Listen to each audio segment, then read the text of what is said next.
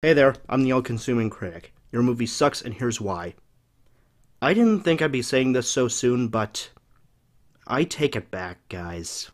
I thought we'd get at least a little farther into this before I said this, but little did I know. How was I to know that I was fucking spoiled with things like characterization? Yes, in a Care Bears movie, shut up. Plot structure. A believable antagonist. Even if her motivations basically just boiled down to because I feel like it, that's why. And, you know, it didn't have more plot holes than End of Evangelion. The fruit of life is held by the angels. The fruit of wisdom is held by man. EVA Unit 1 now possesses them both, and therefore becomes God.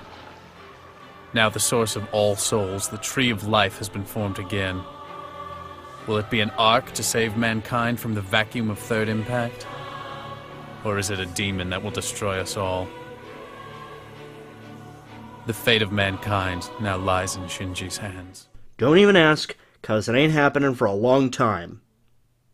Although, come to think of it, this is just as muddled and confusing as Eva, but without the giant robots and pretentious autofellatio.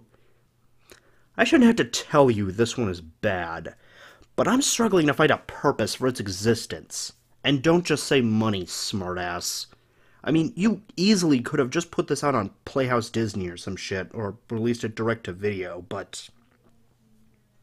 well, why don't we just see what we got here? This is the Care Bears Movie 2, A New Generation.